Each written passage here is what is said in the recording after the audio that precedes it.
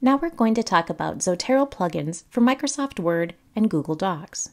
Adding these plugins to the programs you use to write your research papers and other projects allows you to really easily add in-text citations from your Zotero library and build a bibliography or reference page at the end. As you can see in my Google Docs, I already have the Zotero plugin.